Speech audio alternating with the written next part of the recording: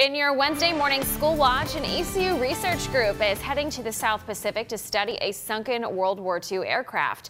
WNCT's Kara Gann explains how they hope their efforts will preserve a piece of history. Kara.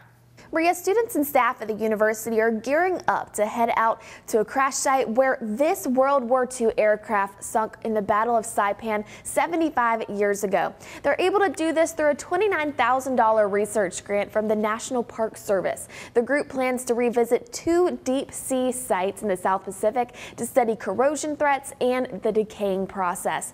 They're hoping the research will help them better predict how long these sites will be around. I spoke to ECU Associate Professor and archaeologist Jennifer McKinnon.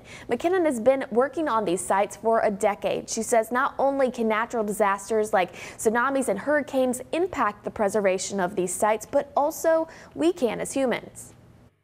That's some of the questions that we want to ask is how long are these sites going to be here?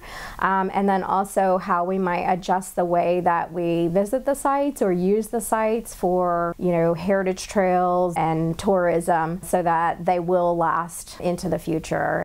Specifically, the team is interested in studying the microorganisms that grow on the surface of the wreckage. They plan to collect samples and bring them back to ECU labs. The research trip is scheduled for March of 2020. Kara Gann, 9 on your side.